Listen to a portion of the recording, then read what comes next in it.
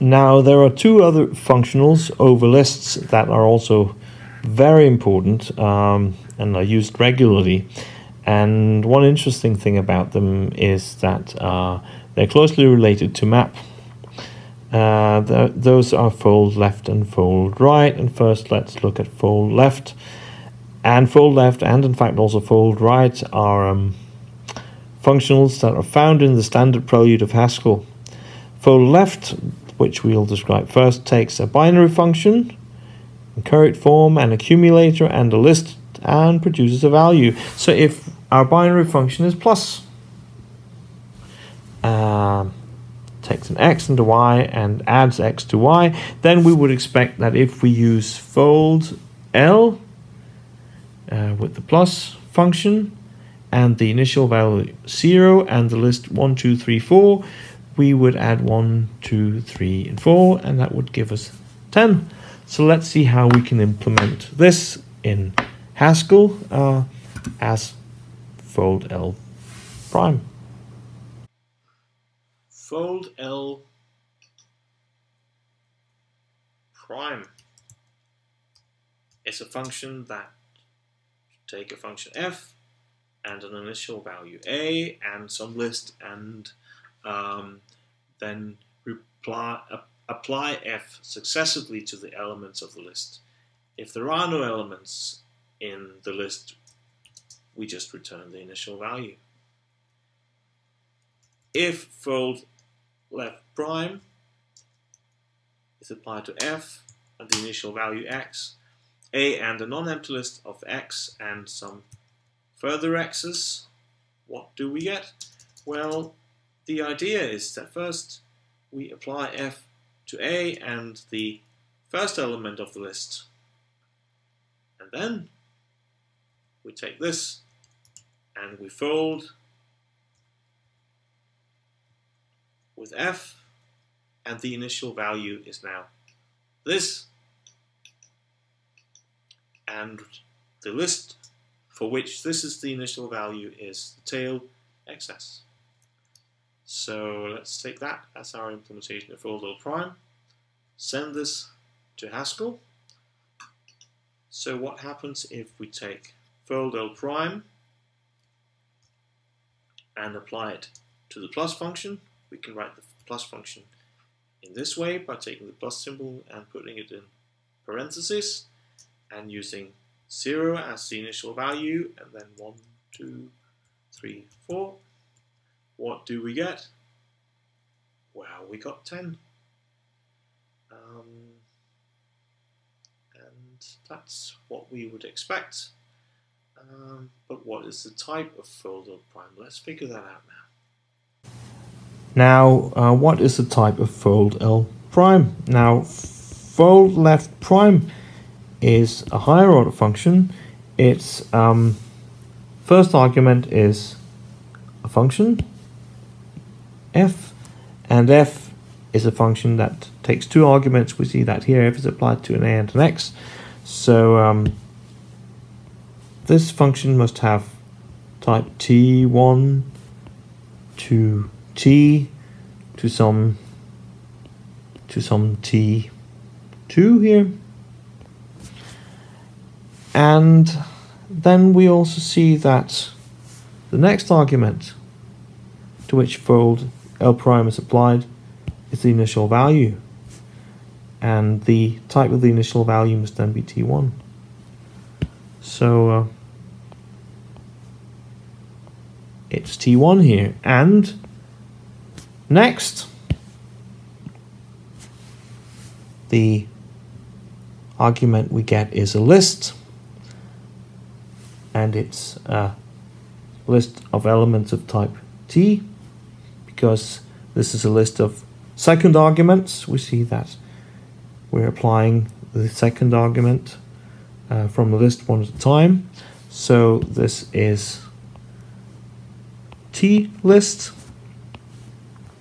And what do we get? Well, we get something that's of the type of A, we can see that, and the type of A is t1, so this should be t1. Now there's a further simplification we can make, because if we look at this, this is the return type of f, and we can see that the return type of f is it's actually just t1. So here we should write t1. So that's the type of fold L prime according to what we figured out. Let's see what Haskell says about this. Now, what is the type of fold R prime? Well, let's see. Fold R prime takes 3 arguments. The first argument, which we here call f, is a function of type t to t1 to t2. We'll figure out what t1 and t2 are in a moment. And then the next argument takes is something, the initial value of type t3. And then we take an argument of list type. And to figure out what the list type is, and we'll figure that out in a moment, t4, we'll need to look at what the result type is also. What is the result type? It's some t5. But what is t5 first? Let's see. We can see from the first clause, we can see here that the result type of fold R is the type of A. So that's type of t1. So this is really t1. That's the first thing we notice. Now, what about the type here? What kind of type do we have here? What's the type t4? Well, it's clear from this that x has type t4, and we see that f takes 2 arguments, and the first one is x, so this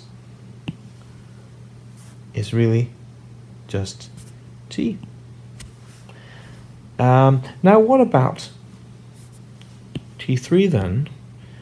Well, let's see here. This is the type of the initial value A, but that's also what appears here, and A has type t1, so this t3 is just t1. So this is t1. Now what about t2 then? Well, we can see from what we have here that f takes 2 arguments. The first one has type t, second one has type t1, and the result of applying f to these 2 arguments is something of type, the return type of fold R, and we know that's t1, so this t1 is just t1. So that's the type of fold R prime. Let's see what Haskell would like to say about that. If f is a commutative and associative function, folding it with fold left and fold right and a given accumulation initial value will always yield the same result.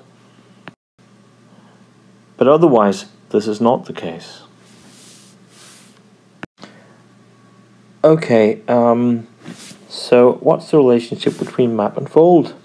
As it turns out, map is really just a special application of folding.